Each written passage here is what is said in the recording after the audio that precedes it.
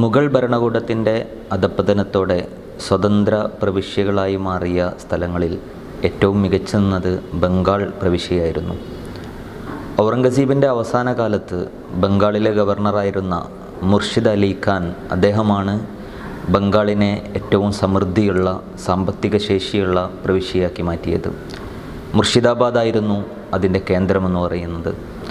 അന്ന് മുർഷിദാബാദ് ലണ്ടനോളം വിശാലമായതും ലണ്ടനേക്കാൾ സാമ്പത്തിക ശേഷിയുള്ള നഗരവുമായിരുന്നു. അതുകൊണ്ട് തന്നെ ഇന്ത്യയിലെത്തിയ ബ്രിട്ടീഷുകാരുടെ ആദ്യത്തെ ലക്ഷ്യം ബംഗാളായത് സ്വാഭാവികമായിരുന്നു. 1757 Plassey യുദ്ധത്തോടുകൂടിയാണ് British east India company ഇന്ത്യയിൽ ആധിപത്യമുറപ്പിക്കുന്നത്. അന്ന് ബംഗാൾ ഭരിച്ചിരുന്ന സിറാജുദ്ദൗല അദ്ദേഹം ബ്രിട്ടീഷ് പടയോട് ഏറ്റുമുട്ടുന്ന സമയത്ത് ബ്രിട്ടീഷ് സൈന്യത്തേക്കാൾ 10 മടങ്ങ് ശക്തി അദ്ദേഹത്തിൻ്റെ സൈന്യത്തിനുണ്ടായിരുന്നു. അനായാസം ബ്രിട്ടീഷുകാരെ പരാജയപ്പെടുത്താൻ കഴിയും എന്നൊരു ഘട്ടത്തിൽ പക്ഷേ അതിൽ വലിയ പരാജയമാണ് സിറാജുദ്ദൗലയ്ക്ക് നേരിടേണ്ടി വന്നത്. അതിൻ്റെ കാരണമാകട്ടെ അന്ന് ബ്രിട്ടീഷ് ഈസ്റ്റ് ഇന്ത്യ കമ്പനിയുടെ മേധാവിയായിരുന്ന അതിൻ്റെ ഗവർണറായിരുന്ന റോബർട്ട് ക്ലൈവ് അദ്ദേഹത്തിൻ്റെ ചതിപ്രയോഗങ്ങളിലൂടെ അല്ലെങ്കിൽ അദ്ദേഹത്തിൻ്റെ കുതന്ത്രങ്ങളിലൂടെ അദ്ദേഹം മീർ ജാഫർ അടക്കമുള്ള സൈന്യാധിപന്മാരെയും അതുപോലെ തന്നെ ഉദ്യോഗസ്ഥരെയും അതുപോലെ ഫ്യൂഡൽ പ്രഭുക്കരെയും എല്ലാം വിലക്കെടുക്കുകയും അങ്ങനെ അവർ മുഖേന സിറാജുദ്ദൗലയെ ചതിയിൽ പരാജയപ്പെടുത്തുകയുമാണ് ചെയ്തത് എന്ന് നമുക്ക് കാണാൻ കഴിയും. പ്ലാസി യുദ്ധത്തിലെ വിജയത്തിന് ശേഷം പിന്നീട് ഇന്ത്യയിൽ വെല്ലുവിളി ഉയർത്തിയത് പഞ്ചാബിലെ സിഖ് ഭരണകൂടവും അതുപോലെ തന്നെ മഹാരാഷ്ട്രയിലെ പേഷ്വ ഭരണകൂടവുമായിരുന്നു. കുറച്ചു കാലത്തെ ചെറുത്തുനിൽപ്പിന് ശേഷം അവരും ബ്രിട്ടീഷുകാരോട് സന്ധി ചെയ്ത് കീഴടങ്ങുകയാണ് ചെയ്തത്. പിന്നീട് ബ്രിട്ടീഷുകാർക്ക് മുന്നിൽ ഏറ്റവും വലിയ വെല്ലുവിളി ഉയർത്തിയത് മൈസൂർ ഭരണകൂടമായിരുന്നു എന്ന് നമുക്ക് ചരിത്രത്തിൽ കാണാൻ കഴിയും. യാതൊരു വിധത്തിലുള്ള സന്ധിക്കും തയ്യാറാകാതെ കീഴടങ്ങാൻ തയ്യാറാകാതെ വലിയ അർത്ഥത്തിലുള്ള പോരാട്ട വീര്യമാണ് ഇന്ത്യയുടെ സ്വാതന്ത്ര്യ ചരിത്രത്തിൽ മൈസൂർ ഭരണകൂടം കാഴ്ചവെച്ചത് എന്ന് നമുക്ക് കാണാൻ കഴിയും. 1761 വോഡയാർ രാജവംശത്തിൽ നിന്നും തൻ്റെ കഴിവുകൊണ്ട് ഹൈദരാലി അധികാരത്തിലെത്തുകയായിരുന്നു. അങ്ങനെയാണ് സൽത്തനത്തെ ഖുദാദാദ് ദൈവദത്തമായ ഭരണം എന്ന പേരിൽ മൈസൂർ ഭരണം ആരംഭിക്കുന്നത്. 1767 ആംഗ്ലോ മൈസൂർ യുദ്ധം എന്ന പേരിൽ അറിയപ്പെട്ട 4 യുദ്ധങ്ങളിലെ ഒന്നാമത്തെ ബ്രിട്ടീഷുകാരോടുള്ള യുദ്ധം നടക്കുന്നതെന്ന് കാണാൻ കഴിയും. ആദ്യത്തെ 2 യുദ്ധങ്ങളിൽ ഹൈദരാലി ആയിരുന്നു മൈസൂർ ഭരണത്തിൻ്റെ സുൽത്താൻ. രണ്ടാമത്തെ യുദ്ധത്തിന് ശേഷം അല്ലെങ്കിൽ യുദ്ധത്തിനിടയിൽ ഹൈദരാലി മരണപ്പെടുകയും അങ്ങനെ പിന്നീട് മകൻ ടിപ്പു സുൽത്താൻ അധികാരമേൽക്കുകയും ചെയ്യുകയാണ്. ആദ്യത്തെ 2 യുദ്ധങ്ങളിൽ സേനാനായകൻ എന്ന നിലക്കും അവസാനത്തെ 2 യുദ്ധങ്ങളിൽ സുൽത്താൻ എന്ന നിലക്കും ടിപ്പു സുൽത്താൻ തന്നെയായിരുന്നു ഈ ബ്രിട്ടീഷ് വിരുദ്ധ പോരാട്ട സമരത്തിൻ്റെ നായകൻ എന്ന് നമുക്ക് കാണാൻ കഴിയും. 1750 ടിപ്പു സുൽത്താൻ ജനിക്കുന്നത്. ഫതഹ് അലി എന്നതായിരുന്നു അദ്ദേഹത്തിൻ്റെ യഥാർത്ഥ പേര്. ടിപ്പു സുൽത്താൻ എന്ന് പറയുന്നത് ഹൈദരലി വളരെ ആദരവോടുകൂടി കണ്ടിരുന്ന ഒരു സൂഫി വര്യൻ്റെ പേരായിരുന്നു. ആ ഗുരുവിനോടുള്ള സ്നേഹവും ആദരവും കൊണ്ട് അദ്ദേഹത്തിൻ്റെ പേര് തൻ്റെ മകൻ്റെ പേരിനോട് ചേർത്ത് വെക്കുകയായിരുന്നു. അങ്ങനെയാണ് അദ്ദേഹം ടിപ്പു സുൽത്താൻ എന്ന പേരിൽ പ്രസിദ്ധനായത് എന്ന് നമുക്ക് കാണാൻ കഴിയും. ചെറുപ്പം മുതലേ വലിയ അർത്ഥത്തിലുള്ള വിദ്യാഭ്യാസം നേടുകയും ദീനി വിജ്ഞാനവും ഭൗതിക വിജ്ഞാനവും ഭാഷകളുമെല്ലാം പഠിച്ചെടുത്ത് വലിയ നൈപുണ്യമുള്ള വ്യക്തിയായിട്ടാണ് ടിപ്പു സുൽത്താൻ വളരുന്നത് എന്ന് നമുക്ക് കാണാൻ കഴിയും. ആയോധന ശേഷിയിൽ അങ്ങേയറ്റത്തെ പ്രാവീണ്യം അദ്ദേഹം നേടിയെടുത്തതായി കാണാൻ കഴിയും. അങ്ങനെ അധികാരത്തിലെത്തിയതിന് ശേഷം ബ്രിട്ടീഷുകാരോട് വലിയ അർത്ഥത്തിലുള്ള പോരാട്ടത്തിന് അദ്ദേഹം സന്നദ്ധമാവുകയാണ്. അദ്ദേഹം അതിനു വേണ്ടിയിട്ടുള്ള മുന്നൊരുക്കങ്ങൾ ധാരാളമായിട്ട് ചെയ്യുന്നുണ്ട്. അല്ലെങ്കിൽ ബ്രിട്ടീഷുകാരെ പരാജയപ്പെടുത്തുക എന്ന് പറയുന്നത് തനിക്ക് മാത്രം ചെയ്യാൻ കഴിയുന്ന ഒരു കാര്യമല്ല എന്ന് അദ്ദേഹത്തിന് തിരിച്ചറിവുണ്ടായിരുന്നു. അതുകൊണ്ട് തന്നെ മറ്റു നാട്ടുരാജ്യങ്ങളുമായിട്ട് ഒരുപാട് കത്തിടപാടുകൾ നടത്തുകയും അദ്ദേഹത്തിൻ്റെ ശത്രുപക്ഷത്തുണ്ടായിരുന്ന മൈസൂർ രാജവംശത്തോട് പലപ്പോഴും ശത്രുപക്ഷത്തുണ്ടായിരുന്ന പല ഭരണകൂടങ്ങളുമായിട്ട് അദ്ദേഹം സംസാരിക്കുകയും അവരിൽ നിന്ന് പിടിച്ചെടുത്ത ഭൂമികൾ വിട്ടുകൊടുക്കുകയും ഒക്കെ ചെയ്തുകൊണ്ടുള്ള ഒരു അനുരഞ്ജന ശ്രമങ്ങൾ അദ്ദേഹം നടത്തുന്നത് കാണാൻ കഴിയും. മറാഠകളോടും ഹൈദരാബാദ് നൈസാം ഭരണകൂടങ്ങളുമായിട്ടൊക്കെ അദ്ദേഹം സംസാരിക്കുന്നുണ്ട്. പക്ഷേ ആ അനുരഞ്ജന ശ്രമങ്ങളൊന്നും അവർ സ്വീകരിക്കാതിരിക്കുകയും ബ്രിട്ടീഷുകാരുള്ള വിധേയത്വം കാരണം മറാഠകളും നൈസാമും ചേർന്നുകൊണ്ട് മൈസൂരിനെ ആക്രമിക്കുകയും ചെയ്യുന്നുണ്ട്. പക്ഷേ ആ ആക്രമണത്തെ വളരെ ഫലപ്രദമായിട്ട് ധീരമായിട്ട് ചെറുക്കുകയും ആ രണ്ട് സൈന്യത്തെയും പരാജയപ്പെടുത്തുകയും ചെയ്യുന്നുണ്ട്. പക്ഷേ അവരെ പൂർണ്ണമായിട്ടും നശിപ്പിക്കുവാനുള്ള അവസരം ടിപ്പു സുൽത്താന് കൈവന്നിട്ടും അതല്ല യഥാർത്ഥത്തിലുള്ള ലക്ഷ്യം എന്ന് അദ്ദേഹം തിരിച്ചറിഞ്ഞതുകൊണ്ട് തന്നെ അദ്ദേഹം തന്നെ മുൻകൈയെടുത്ത് സന്ധി ചെയ്യുകയാണ് ചെയ്തത് എന്ന് ചരിത്രത്തിൽ നമുക്ക് കാണാൻ കഴിയും. ബ്രിട്ടീഷുകാരുടെയുള്ള ഏറ്റുമുട്ടലിന് വേണ്ടിയിട്ടുള്ള വിദേശ രാജ്യങ്ങളുമായിട്ടുള്ള ഒരുപാട് ഇടപാടുകൾ, നയതന്ത്ര പ്രതിനിധികളെ അദ്ദേഹം നിയോഗിക്കുന്നത് നമുക്ക് കാണാൻ കഴിയും. അതുവഴി അദ്ദേഹം തുർക്കി, ഇറാൻ, അതുപോലെ ഫ്രാൻസിലേക്കൊക്കെ ഇത്തരം നയതന്ത്ര പ്രതിനിധികളെ അയക്കുകയും അത്തരം സംഭാഷണങ്ങൾ നടത്തുകയും ചെയ്യുന്നുണ്ട്. നെപ്പോളിയനുമായിട്ട് അദ്ദേഹം നടത്തിയ ഇടപാടിൻ്റെ ഭാഗമായിട്ട് കുറച്ച് ആയുധങ്ങളൊക്കെയും ഫ്രാൻസിൽ നിന്ന് അദ്ദേഹം വരുത്തുകയും ചെയ്തിരുന്നു.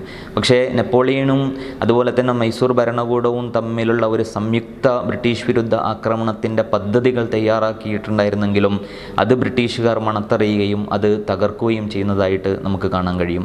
അതുപോലെ തന്നെ ടിപ്പു സുൽത്താനെ സംബന്ധിച്ചിടത്തോളം വലിയ അർത്ഥത്തിൽ അദ്ദേഹം ആയുധങ്ങൾ പ്രയോഗിച്ച ഒരു ഭരണകൂടിയായിരുന്നു. തോക്കുകളും പീരങ്കികളും ഒക്കെ ഉപയോഗിച്ചുകൊണ്ട് ബ്രിട്ടീഷുകാർക്ക് വലിയ അർത്ഥത്തിൽ തിരിച്ചടി നൽകിയത് അദ്ദേഹമായിരുന്നു കാണാൻ കഴിയും. സ്വന്തമായിട്ട് തന്നെ അദ്ദേഹത്തിൻ്റെ പ്രവിശ്യയിൽ അത്തരം ആയുധങ്ങൾ നിർമ്മിച്ചിരുന്നു എന്ന് കാണാൻ കഴിയും. ഒരു വേള ഫ്രാൻസിൽ നിന്ന് വരുത്തിയ ആയുധങ്ങളെക്കാൾ മികച്ച ആയുധങ്ങൾ അദ്ദേഹത്തിൻ്റെ ഭരണകൂടത്തിൽ സ്വന്തമായിട്ട് വികസിപ്പിച്ചെടുത്തതായിട്ടൊക്കെ ചരിത്രത്തിൽ നമുക്ക് കാണാൻ കഴിയും. 1784 രണ്ടാം യുദ്ധത്തിൽ ബ്രിട്ടീഷുകാർ പരാജയം മണത്തപ്പോൾ സന്ധി ചെയ്യുകയാണ് ചെയ്തത്. അതിനെ നാണം കെട്ട സന്ധി എന്ന് അവർ തന്നെ വിശേഷിപ്പിച്ചതായിട്ട് കാണാൻ കഴിയും. പിന്നീട് 1792 നടന്ന മൂന്നാം യുദ്ധത്തിൽ പക്ഷേ മൈസൂരിന് വലിയ അർത്ഥത്തിലുള്ള പരാജയം നേരിടേണ്ടി വന്നു. അത് മുഖേന ബാംഗ്ലൂരും അതുപോലെ തന്നെ മലബാറുമൊക്കെ നഷ്ടപ്പെടുകയുണ്ടായി. വലിയ അർത്ഥത്തിലുള്ള പിഴ ചുമത്തപ്പെടുകയും തൻ്റെ 2 മക്കളെ ജാമ്യത്തിൽ വിട്ടുകൊണ്ടാണ് ആ പിഴ ഒടുക്കുവാൻ വേണ്ടിയിട്ടുള്ള കരാറുകൾ എത്തിയത് എന്ന് നമുക്ക് കാണാൻ കഴിയും. എന്നാൽ വളരെ പെട്ടെന്ന് തന്നെ ആ സംഖ്യ അദ്ദേഹം അടച്ചു തീർക്കുകയും അങ്ങനെ വലിയ ശക്തിയോടുകൂടി അദ്ദേഹം തിരിച്ചു വരുന്നത് കണ്ടുകൊണ്ട് തന്നെ അദ്ദേഹത്തെ പൂർണ്ണമായിട്ടും തകർക്കുവാനുള്ള ആസൂത്രണങ്ങൾ ബ്രിട്ടീഷുകാർ നടത്തുകയാണ്. അങ്ങനെയാണ് വെല്ലസ്ലി പ്രഭുവിൻ്റെ നേതൃത്വത്തിൽ അദ്ദേഹം അതിനുള്ള ആസൂത്രണങ്ങൾ നടത്തുന്നത്. ടിപ്പു സുൽത്താൻ്റെ വിശ്വസ്തരായ അനുയായികൾ അദ്ദേഹത്തിൻ്റെ പ്രധാനമന്ത്രിയായ പൂർണ്ണയ്യയും അതുപോലെ തന്നെ ഉന്നത ഉദ്യോഗസ്ഥരായ മീർ കാസിമും മീർ സാദിഖ് അടക്കമുള്ള ആളുകളെയൊക്കെ വിലക്കെടുക്കുകയും അങ്ങനെ അവർ മുഖേന ബ്രിട്ടീഷ് ഭരണകൂടം ടിപ്പു സുൽത്താൻ്റെ സൈന്യത്തെ നിർവീര്യമാക്കുകയും ചെയ്യുന്നതായിട്ട് കാണാൻ കഴിയും. അങ്ങനെ ഈ ചതി മനസ്സിലാക്കപ്പെടുകയും പരാജയപ്പെടും എന്ന് ഉറപ്പുണ്ടായിട്ടും ടിപ്പു സുൽത്താൻ അവസാനത്തെ യുദ്ധത്തിന് വേണ്ടി തയ്യാറെടുക്കുകയാണ്. 1799 നടന്ന ആ പോരാട്ടത്തിൽ പരാജയപ്പെടും എന്ന് ഉറപ്പുണ്ടായിട്ടും ധീരമായ പോരാടിക്കൊണ്ട് മരിക്കുക എന്നത് തന്നെയായിരുന്നു അദ്ദേഹത്തിൻ്റെ തീരുമാനം. സന്ധി ചെയ്തുകൊണ്ട് രക്ഷപ്പെടുവാനുള്ള മാർഗങ്ങൾ ആലോചിച്ചുകൂടെ എന്ന് ചിലർ അദ്ദേഹത്തോട് അഭിപ്രായപ്പെട്ടപ്പോൾ 1000 വർഷം ഒരു കീടമായി ജീവിക്കുന്നതിനേക്കാൾ ഒരു ദിവസം സിംഹമായി ജീവിക്കാനാണ് ഞാൻ ഇഷ്ടപ്പെടുന്നത് എന്ന് മറുപടി പറഞ്ഞുകൊണ്ടാണ് അദ്ദേഹം ആ പോർക്കളത്തിൽ പോരാടിയിട്ട് രക്തസാക്ഷ്യം വഹിക്കുന്നത് എന്ന് നമുക്ക് കാണാൻ കഴിയും. ടിപ്പു സുൽത്താൻ്റെ രക്തസാക്ഷ്യത്തോടു കൂടിയാണ് ബ്രിട്ടീഷുകാർ തന്നെയും ഇന്നാണ് ഇന്ത്യ നമ്മൾ കീഴടക്കിയത് എന്ന് പറയുന്നതിൽ നിന്ന് എത്ര വലിയ അർത്ഥത്തിലുള്ള പ്രതിരോധമായിരുന്നു ടിപ്പു സുൽത്താനിൽ നിന്നും ബ്രിട്ടീഷുകാർ നേരിടേണ്ടി വന്നത് എന്ന് അതിൽ നിന്ന് നമുക്ക് കാണാൻ കഴിയും. ഇന്ത്യ രാജ്യത്തിൻ്റെ വിമോചനം എന്ന് പറയുന്നത് ജിഹാദായിട്ടാണ് ടിപ്പു സുൽത്താൻ കണ്ടിരുന്നത്. അധികാരം ഏറ്റെടുത്ത ശേഷം അദ്ദേഹം നടത്തുന്ന ഒരു സംസാരത്തിൽ അദ്ദേഹം പറയുന്നുണ്ട്, ഞാൻ വളരെ നിസ്സാരക്കാരനായ ഒരു വ്യക്തിയാണ്. എൻ്റെ അധികാരവും പ്രതാപവുമെല്ലാം മണ്ണടിയാനുള്ളതാണ്. എന്നാൽ എൻ്റെ രാജ്യത്തിന് വേണ്ടി, എൻ്റെ ജന്മനാടിന് വേണ്ടിയിട്ട് ജിഹാദ് നടത്തുക എന്ന് പറയുന്നത് എൻ്റെ കർത്തവ്യമാണ്. ഈ മാർഗത്തിൽ ഒരുപാട് ആളുകളുടെ ജീവൻ നഷ്ടപ്പെട്ടേക്കാം. എന്നാൽ രാജ്യത്തിനോടുള്ള സ്നേഹമെന്ന് പറയുന്നത് ഒരിക്കലും മണ്ണടിയുകയില്ല എന്ന് പറഞ്ഞുകൊണ്ട് അദ്ദേഹം ധീരമായിട്ടുള്ള പോരാട്ടം പ്രഖ്യാപിക്കുന്നത് കാണാൻ കഴിയും. ഹിന്ദുസ്ഥാനികൾക്ക് എന്ന മുദ്രാവാക്യം അദ്ദേഹം ഉയർത്തുന്നുണ്ട്. പിന്നീട് സ്വരാജ് എന്ന് പറയുന്ന ആശയമൊക്കെ ഉണ്ടായി വന്നത് ടിപ്പു സുൽത്താൻ്റെ ഈ പ്രഖ്യാപനത്തിൽ നിന്നുകൂടിയാണ് എന്ന് നമുക്ക് കാണാൻ കഴിയും. അതുപോലെ തന്നെ ഫൗജി അഖ്ബാർ എന്ന പേരിലുള്ള ഒരു പ്രസിദ്ധീകരണം അദ്ദേഹം നടത്തിയതായിട്ട് കാണാൻ കഴിയും.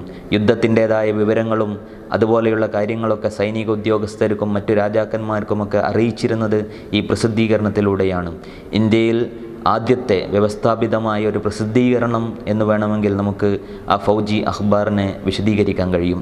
ടിപ്പു സുൽത്താൻ്റെ കാലഘട്ടം എന്ന് പറയുന്നത് 15 വർഷം നീണ്ടുനിന്ന അദ്ദേഹത്തിൻ്റെ ഭരണമെന്ന് പറയുന്നത് കേവലം ഈ പ്രതിരോധവും യുദ്ധവും മാത്രമായിരുന്നില്ല, മറിച്ച് വളരെ ക്ഷേമപൂർണമായ ഒരു ഭരണമായിരുന്നു അദ്ദേഹം കാഴ്ചവെച്ചിരുന്നത്. അദ്ദേഹത്തിൻ്റെ നാട്ടിൽ, അദ്ദേഹത്തിൻ്റെ ഭരണ പ്രവിശ്യയിൽ ഒരുപാട് വസ്തുക്കൾ സ്വന്തമായിട്ട് നിർമ്മിച്ചിരുന്നു. വസ്ത്രവും അതുപോലെ തന്നെ ഉപ്പും അതുപോലെ ആയുധങ്ങളും ഇങ്ങനെ തുടങ്ങി പല അർത്ഥത്തിലുള്ള വ്യവസായങ്ങൾ, കുടിൽ വ്യവസായങ്ങളുമൊക്കെ അദ്ദേഹം ആരംഭിച്ചതായിട്ട് നമുക്ക് കാണാൻ കഴിയും. അതുപോലെ തന്നെ മലബാറിൽ അദ്ദേഹം നടത്തിയ ഒരുപാട് പരിഷ്കരണ പ്രവർത്തനങ്ങൾ നമുക്ക് വിലയിരുത്താൻ കഴിയും. ഇവിടുത്തെ ജാതീയതയ്ക്കെതിരായി അദ്ദേഹം സ്വീകരിച്ച നിലപാടുകൾ, അതുപോലെ തന്നെ വലിയ ഫ്യൂഡൽ പ്രഭുക്കന്മാരിൽ നിന്നും ഭൂമി പിടിച്ചെടുത്തുകൊണ്ട് അത് പാവപ്പെട്ട കർഷകർക്ക് വിതരണം ചെയ്ത അദ്ദേഹത്തിൻ്റെ നടപടിക്രമങ്ങൾ, അതുപോലെ തന്നെ താഴ്ന്ന ജാതിക്കാരായ സ്ത്രീകൾക്ക് മാറുമറക്കാനുള്ള അവകാശങ്ങൾ നേടിക്കൊടുത്തത്, അതുപോലെ ബഹുഭർത്തൃത്വത്തിനെതിരായ നിയമനിർമ്മാണം നടത്തിയത്, ഇത്തരം പരിഷ്കരണ പ്രവർത്തനങ്ങളിലൂടെ ടിപ്പു സുൽത്താൻ വലിയ അർത്ഥത്തിലുള്ള സാമൂഹിക മുന്നേറ്റങ്ങൾ കേരളത്തിലും ഉണ്ടാക്കിയിട്ടുണ്ട്. പക്ഷേ ഇതൊന്നും ഇഷ്ടപ്പെടാത്ത അന്നത്തെ ഫ്യൂഡൽ പ്രഭുക്കന്മാരും അതുപോലെ തന്നെ സവർണ താല്പര്യക്കാരായ ആളുകളുമാണ് ടിപ്പു സുൽത്താൻ്റെ മലബാറിലേക്കുള്ള കടന്നുവരവിനെ അധിനിവേശമായിട്ടും മലബാറിൻ്റെ വികസനത്തെ തകർത്ത വ്യക്തിയായിട്ടുമൊക്കെ ചരിത്രം എഴുതിക്കൊണ്ട് അതിനോടുള്ള വിദ്വേഷം തീർക്കുന്നത് എന്ന് നമുക്ക് കാണാൻ കഴിയും. ബ്രിട്ടീഷുകാരും വലിയ അർത്ഥത്തിൽ ടിപ്പു സുൽത്താനെതിരെയുള്ള അപവാദങ്ങൾ പ്രചരിപ്പിച്ചതായിട്ട് കാണാൻ കഴിയും. ചരിത്രത്തിൽ അദ്ദേഹത്തെ മതഭ്രാന്തനായിട്ട് ചിത്രീകരിക്കുന്നുണ്ട്. അതുതന്നെയാണ് ദേശീയ ചരിത്രകാരന്മാരും ഏറ്റുപിടിച്ചത് എന്ന് നമുക്ക് കാണാൻ കഴിയും. യഥാർത്ഥത്തിൽ ടിപ്പു സുൽത്താൻ്റെ മതസമീപനം എന്ന് പറയുന്നത് വളരെയധികം സഹിഷ്ണുതാപരമായ സമീപനമായിരുന്നു അദ്ദേഹം പുലർത്തിയിരുന്നത്. ഇസ്ലാമിനോട് വലിയ അങ്ങേയറ്റത്തെ താല്പര്യം അദ്ദേഹം പ്രകടിപ്പിച്ചിരുന്നു. അത് അദ്ദേഹത്തിൻ്റെ വ്യക്തി ജീവിതത്തിൽ നമുക്ക് കാണാൻ കഴിയും. മദ്യനിരോധനം പോലെയുള്ള കാര്യങ്ങൾ അദ്ദേഹം നടത്തിയിരുന്നു. അതോടൊപ്പം തന്നെ ഇതര മതത്തിൽപ്പെട്ട ആളുകളോട് സഹിഷ്ണുതയോടുകൂടിയാണ് പെരുമാറിയിരുന്നത്. അദ്ദേഹത്തിൻ്റെ ഉന്നത ഉദ്യോഗസ്ഥന്മാരിൽ അടക്കം പല ആളുകളും ഇതര മതസ്ഥരായ ആളുകളായിരുന്നു. അതുപോലെ തന്നെ കേരളത്തിൽ ഗുരുവായൂർ ക്ഷേത്രത്തിനും അതുപോലെ കോഴിക്കോടുള്ള പല ക്ഷേത്രങ്ങൾക്കും അദ്ദേഹം ഗ്രാൻഡ് നൽകിയതായിട്ടുള്ള രേഖകൾ ഇന്നും ലഭ്യമാണ് എന്ന് നമുക്ക് കാണാൻ കഴിയും. മറാഠകളുമായിട്ടുള്ള സംഘർഷത്തിൽ തകർക്കപ്പെട്ട ശൃംഗേരി മഠം പുനർനിർമ്മിച്ചതും ടിപ്പു സുൽത്താനാണ് എന്ന് ചരിത്രത്തിൽ നമുക്ക് കാണാൻ കഴിയും. ഇങ്ങനെ അർത്ഥത്തിൽ ഇന്ത്യയിൽ ബ്രിട്ടീഷ് വിരുദ്ധമായ വലിയ അർത്ഥത്തിലുള്ള പ്രതിരോധം തീർത്ത, അതുപോലെ തന്നെ അതിന് ഈ രാജ്യത്ത് ഏറ്റവും ക്ഷേമപൂർണമായ ഒരു ഭരണം നടത്തിയ, എല്ലാവിധത്തിലുള്ള ആളുകളെയും ചേർത്ത് പിടിച്ചുകൊണ്ടുള്ള ഒരു മുന്നോട്ട് പോക്ക് സാധ്യമാക്കിയ ഒരു ഭരണാധികാരിക്കെതിരെ വലിയ ആസൂത്രണത്തോടെയുള്ള വിദ്വേഷങ്ങൾ പ്രചരിപ്പിക്കപ്പെട്ടുകൊണ്ടിരിക്കുന്നത്. സംഘപരിവാറിൻ്റെ താല്പര്യങ്ങൾക്ക് വേണ്ടിയിട്ടാണ് അത്തരം പ്രചരണങ്ങൾ നടക്കുന്നത് എന്ന് നമുക്ക് കാണാൻ കഴിയും. ഇതിനിടയിൽ യഥാർത്ഥത്തിലുള്ള ചരിത്രത്തെ തിരിച്ചു പിടിച്ചുകൊണ്ട് എല്ലാവിധത്തിലുള്ള അത്തരം ഫാഷിസം നിറഞ്ഞാടിക്കൊണ്ടിരിക്കുന്ന സമയത്ത് ആ പോരാട്ട വീര്യത്തിൽ നിന്ന് നമുക്ക് നമ്മളുടെ പോരാട്ടത്തിലേക്ക് ചേർത്ത് വെക്കാൻ ഒരുപാട് പാഠങ്ങൾ അവശേഷിപ്പിച്ചുകൊണ്ടാണ് മൈസൂർ സിംഹം ടിപ്പു സുൽത്താൻ വിടവാങ്ങിയത് എന്ന് നമുക്ക് ഓർക്കാൻ കഴിയും.